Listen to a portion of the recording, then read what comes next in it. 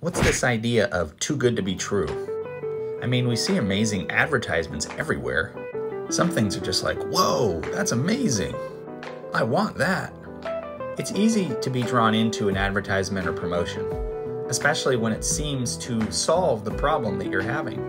And even more especially when it's really cheap. It can be attractive. I was probably around 10 years old, and I heard a radio advertisement. Buy one, get one free. And I was telling my dad, I said, Dad, that's amazing. And he said, well, you know what? There's probably a catch. And I said, what do you mean?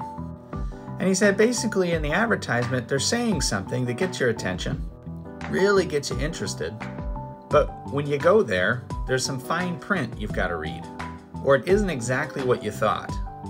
That was disappointing. He was right. And I learned a really big lesson about advertising. I also learned a way to hurt your business is by making someone think something, but doing something else. The point of this video is not a moral lesson. I'm just sharing my personal experience and one of my early encounters with advertising that actually bummed me out.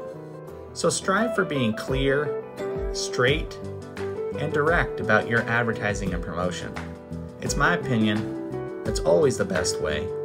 And in the long run, it always pays. Jason Wydro here with Golden Dental Marketing. Thank you for watching. You have a great day.